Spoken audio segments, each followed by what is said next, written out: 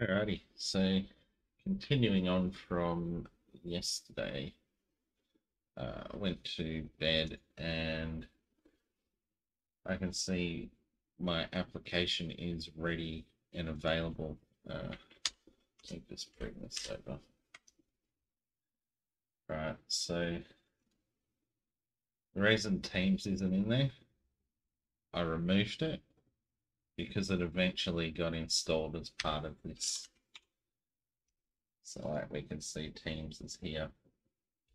Now, this is going to lead into the next topic. Possibly not in this video because there's something that I've got to do in order to do it, but you generally don't want your admin accounts in the global address list. But yeah, how this works, basically you put all your apps in like so. You know, you get your line of business apps, just how we did before in the app information, right? Show us featured app in the company portal. Right, so that's all in there. That's all good. That shows in here. Now the user signs in. Okay. You don't need to put it in as a featured app because it will show as recently published, and then under app categories it will show in all those categories that you selected. They can install the same thing from anywhere. Additional info, yeah, and all they've got to do is hit install.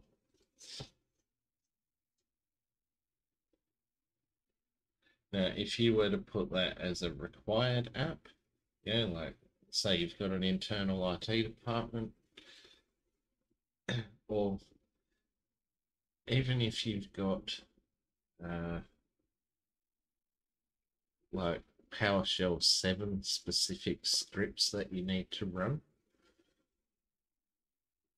you can enforce this install on every device, and then it will be able to run those PowerShell scripts.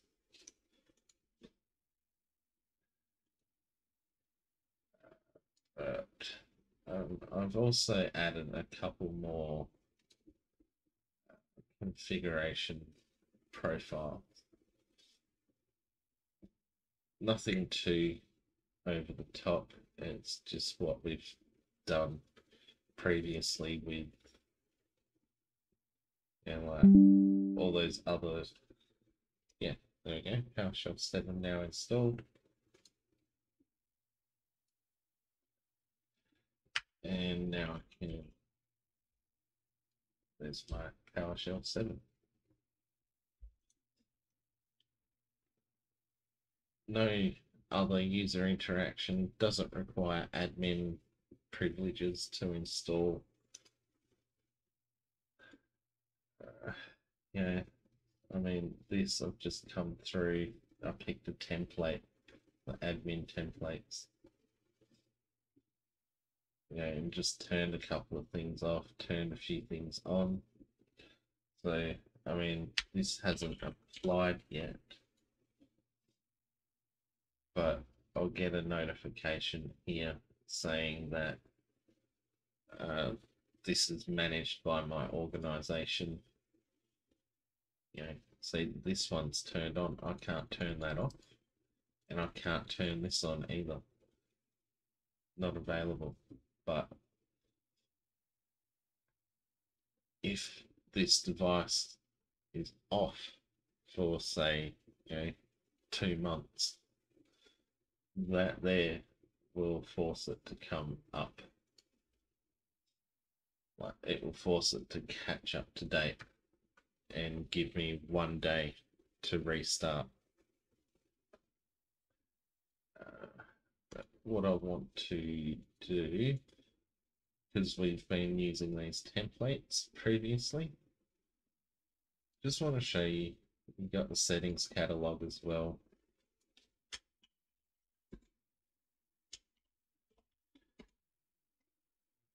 Let's see.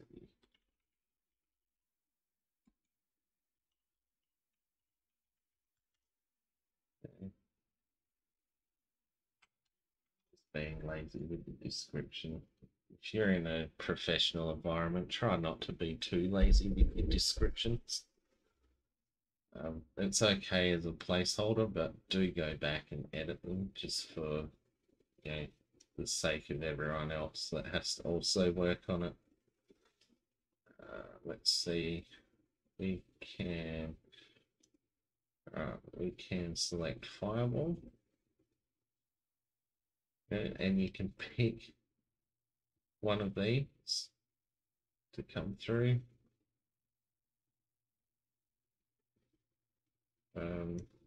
Don't actually need any of those. Google, perhaps. You can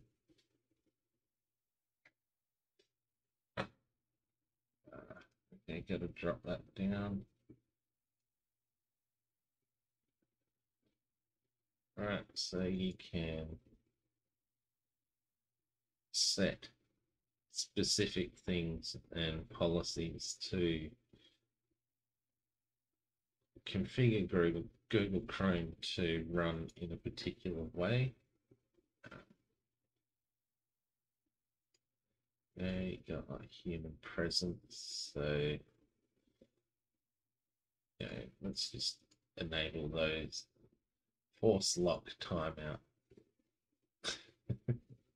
So this is when you leave the device, like, and your monitor goes to sleep, this is the time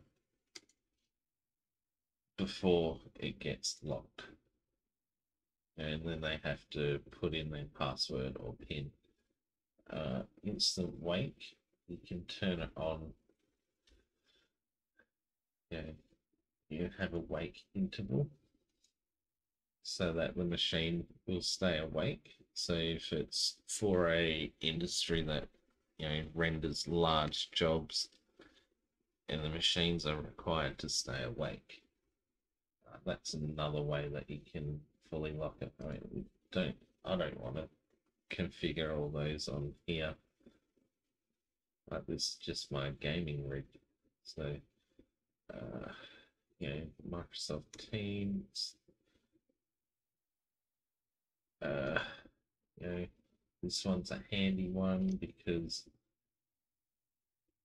I personally hate applications that come up like they start with Windows every time you sign in. You don't want to use them all the time, and they don't start exactly at the time that you log in. So you'll be in the middle of something, and then this piece of shit application pops up and steals focus. I hate it. So this is how we can prevent Teams from starting automatically. You can take it further.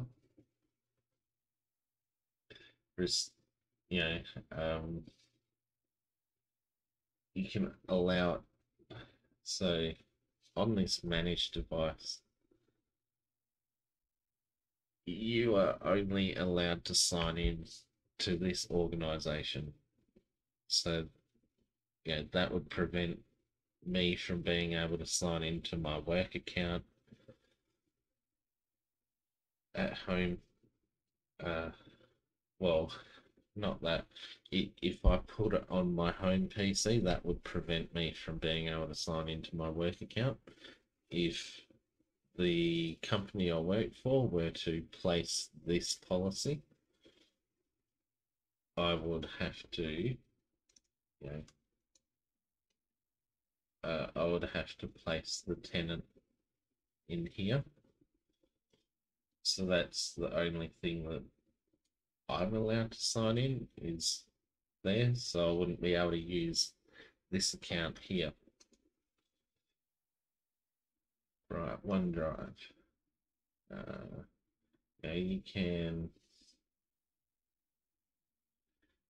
configure specific things. Yeah, this one's handy. This one's handy, so you don't want people filling their hard drive up. Right. Don't really. Oh yeah, this one.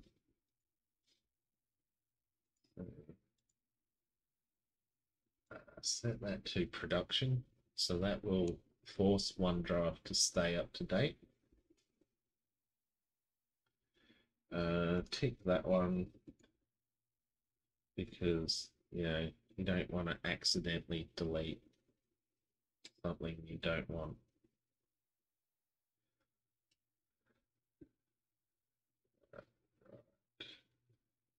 See, I mean, you can come back through and add any of these at any time. I just want to quickly go through some of these, like this one, allow hibernate. I don't like hibernation.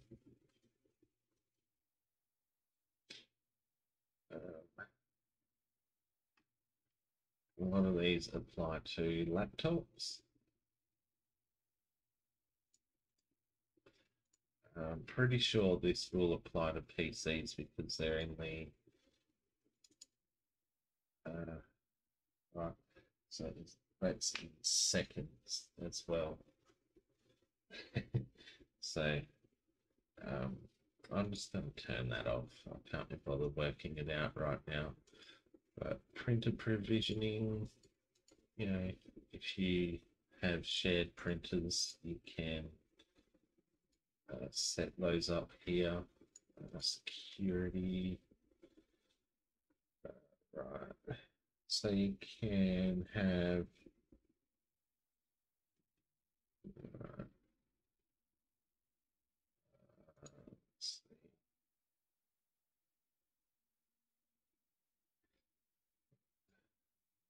settings, allow power sleep. Oh yeah, so that allows the power and sleep settings availability. What's this one? Yeah, that's just regular account.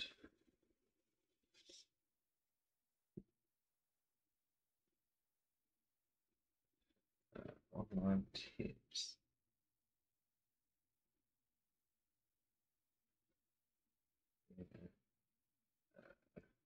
Yeah, we'll allow that. That's okay. Remote desktop. Generally don't want remote desktop enabled right to the devices. So let's see what else we've got in OneNote.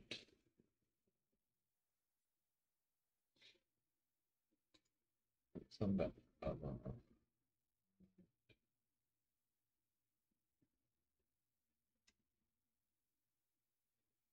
like you can do certain things as well, like completely lock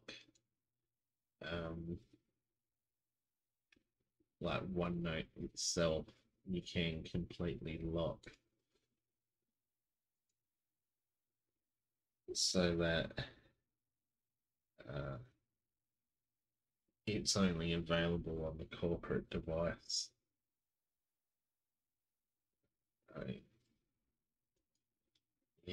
I don't think OneNote is generally used for storing sensitive data, but never underestimate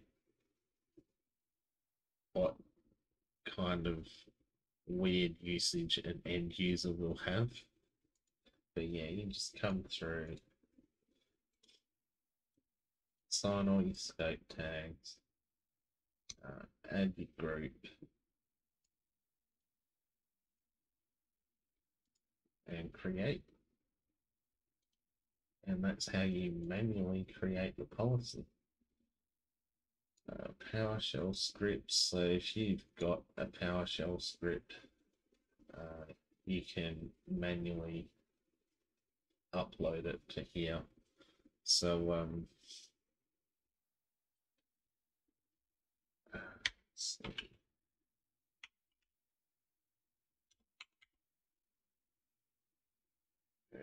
Don't have VS Code installed.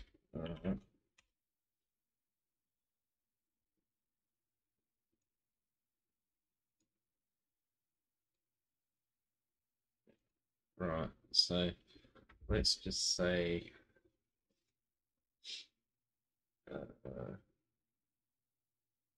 yeah, let's just say you want to force the PC to change its time zone every time. I don't know why you would.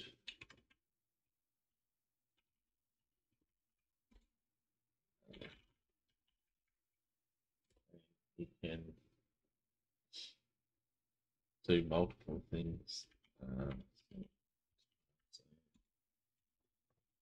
you need to actually spell these correctly as well.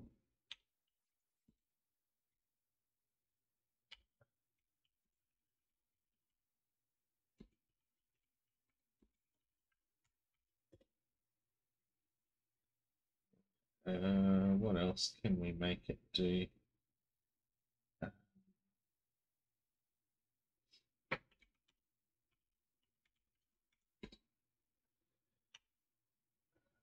Make it get.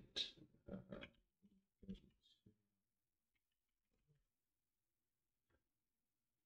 don't think that dash is needed. Yeah.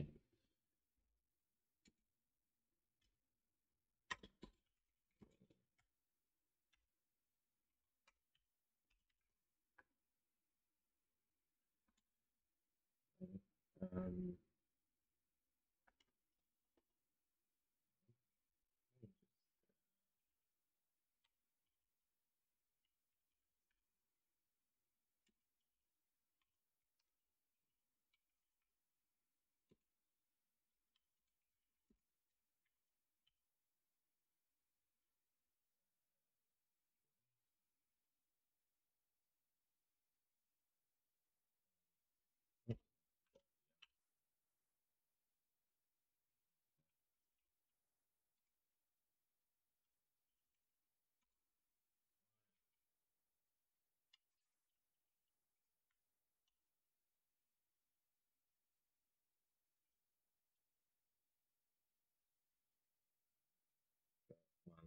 curly brackets.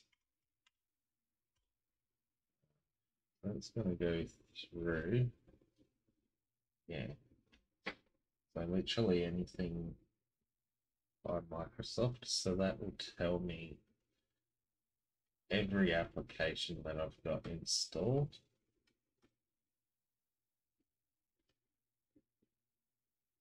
Right.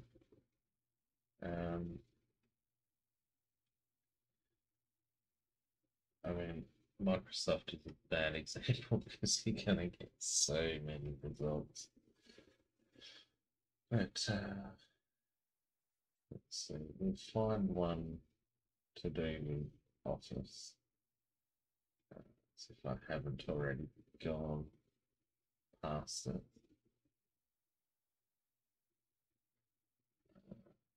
Name. Yeah, let's see, we might be able to go name. Have Office. Yeah, there we go. That brings up a bit of a shorter list.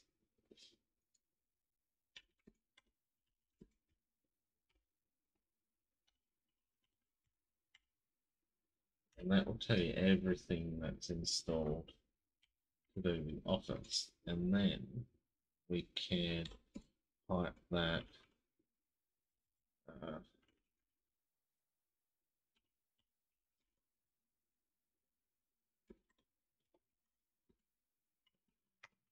type it into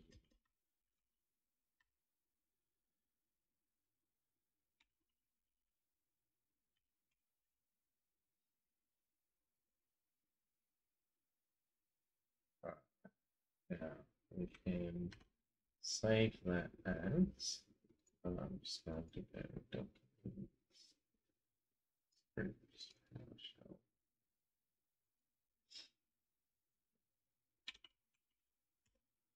Don't have to call it logon, but yeah, just make sure it runs.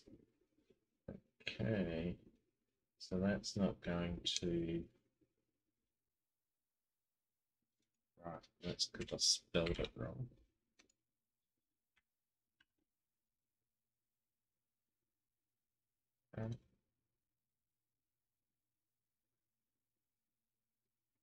Access to the registry key is denied. Oh, that's because I'm not running as an administrator. Right, but that there will work. Okay, so if I go here,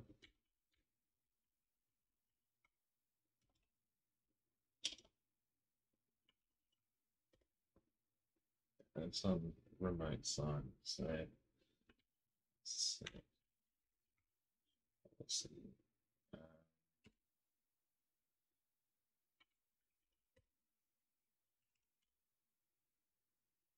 Now it's set to restricted. All right. That's been saved. Right.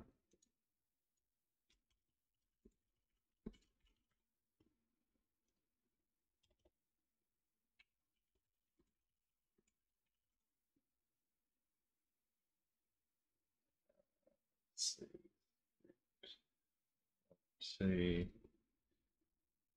find that script. That's in my documents.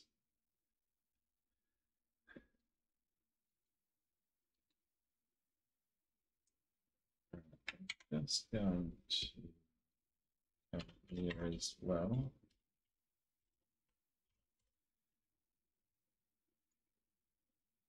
Okay, so we have this. Right, it's formatted to HTML. Yep. Just gave us the info for it, but I'm just going to delete that. Run it using the logged on credentials, so that'll run in the user context. If you say no, it'll run on the system context. So if it's something changing system settings,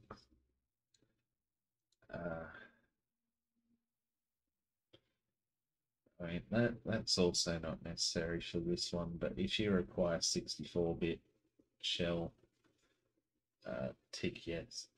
And if you require it to change system level parameters, you know, like that remote sign thing,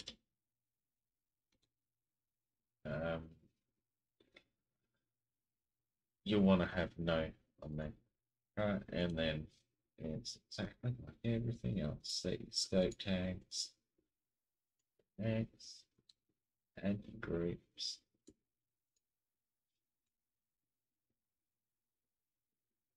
And yeah. Alright, cool. So now that's your PowerShell script. I call it a logon script. It will just run eventually.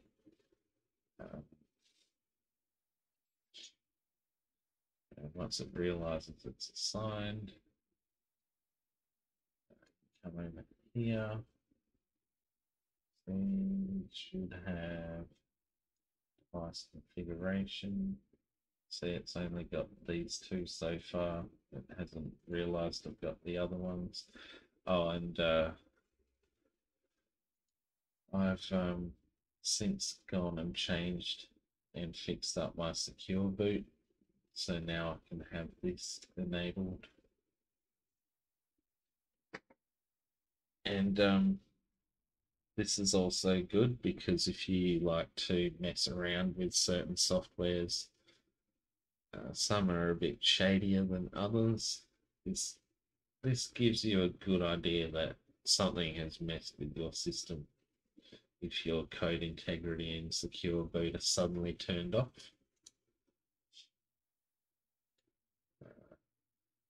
Yeah, this is quite the lie.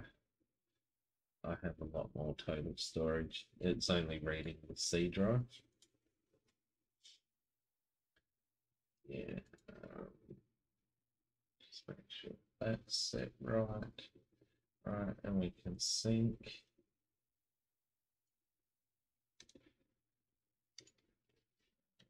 Don't know if it's run yet. No, it's still sitting on restricted. But basically,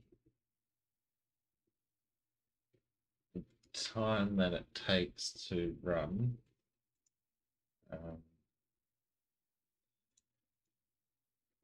yeah, it's just random how long it takes. But what I mentioned with Teams and these admin accounts being shown. So if we come over here, we can see, right, might be under mail, yeah. So showing global address list, right? So you literally just untick that box and it's no longer there. Now there's another way you can get to it as well, because all of that is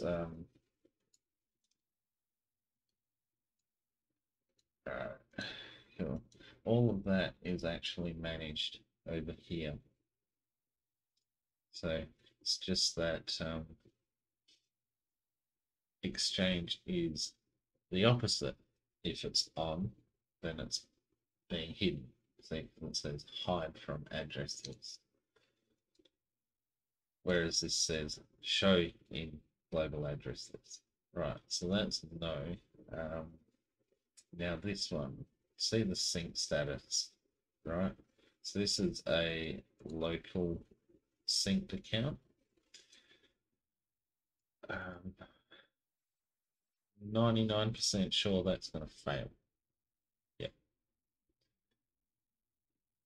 So next lesson, like this cannot be managed from this, like yeah, can only be edited through local Active Directory, right? And what I need is the Exchange attributes to be added. So next lesson I'm going to show you how to add the Exchange schema into Active Directory so that you can edit these attributes. Yeah, don't think that policy is run yet. No, the script. Not sure how long it takes for the scripts to run, but you'll see, you know, it'll run successfully, and this will populate. And I will have that you know, report file in here. Oh, okay. It ran 3 minutes ago, but it says it hasn't run.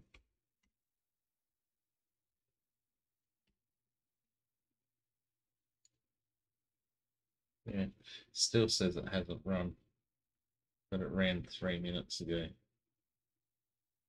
Let's see.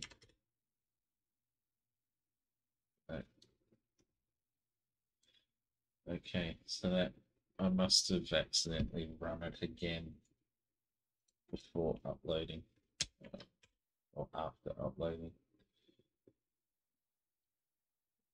yeah, that will tell me when it's run that file.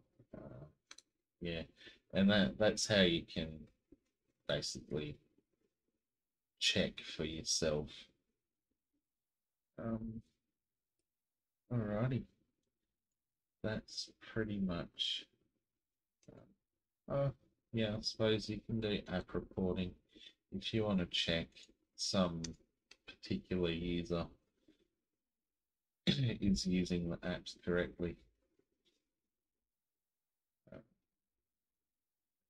You've got to set up. I already had